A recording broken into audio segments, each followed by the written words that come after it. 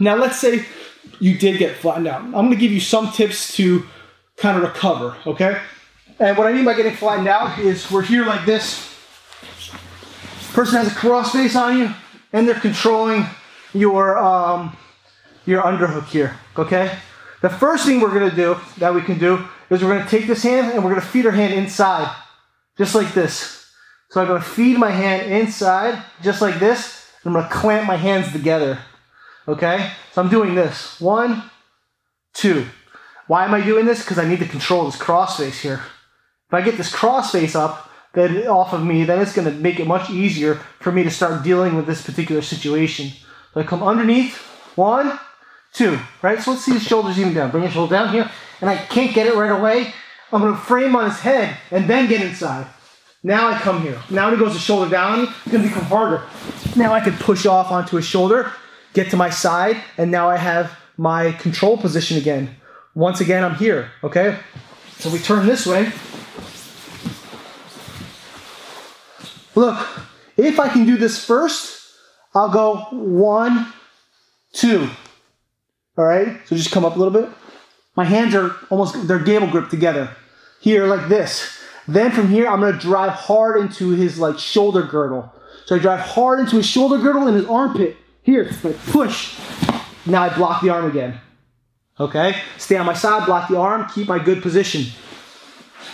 If for some reason I can't get my hand inside, I still want to keep this frame.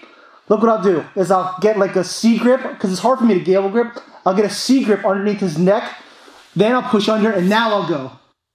And then I get my position here. Then I'll drive again, turn, and I get to my side. And then I have my good position, all right? Don't ever let this happen. If he has a deep underhook and his head's down, if you get here, this is a whole different story. Because I can't get underneath his head anymore. I also can't get my hand underneath his armpit. Now we're having lots of trouble.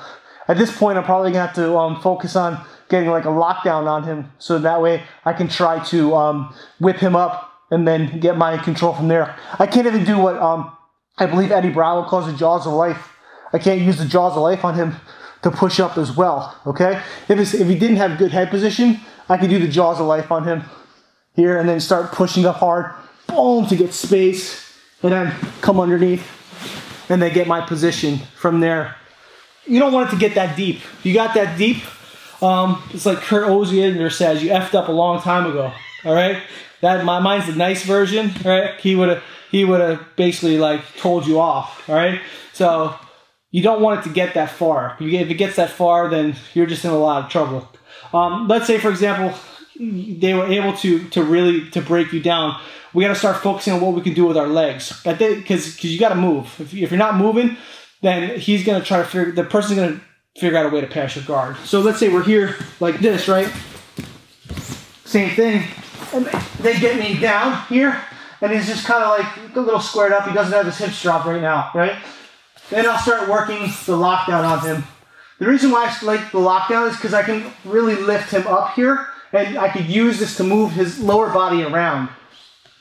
Okay, so this will make it easier for me to start doing things. So the lockdown can help you possibly stop them from getting good flat control on you. So I take my outside leg, I bring it over here, my inside leg goes over my ankle, and then now I have the lockdown on him.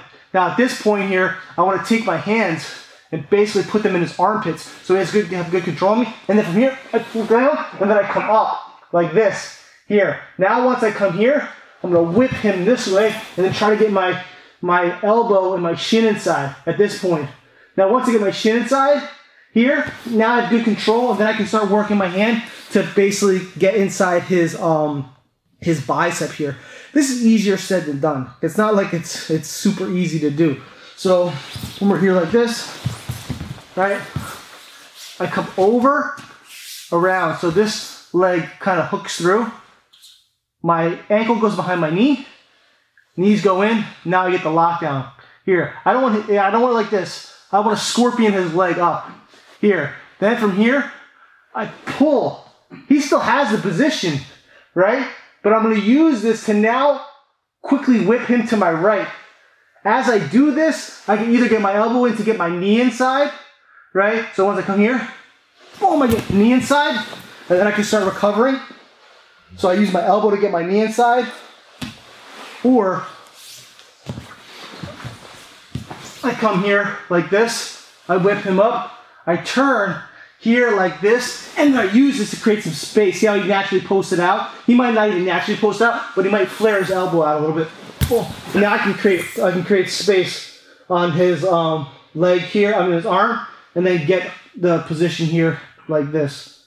So if I'm here like this, I have this position, I basically post out, come through, start working my possible under. Even if I don't have an underhook here and he has an underhook on me, and get that position, start smashing me down, it's gonna be hard. It's gonna be hard if I'm controlling this arm here. So I'm pushing, working to get my knee in, controlling. Here, I can keep controlling this arm so I can get space. But it's a common factor. I'm controlling this cross face arm on me. Those are some things that you can do to deal with this particular scenario. Those are some different things that you can use to deal with getting smashed. The big thing is working on your half guard positioning. So play around with these things. If you have any questions, let me know. Respond either to the email or if this video is on the Grapplers guide, post below and ask some questions, and I'll do the best I can to help you out. All right? Peace.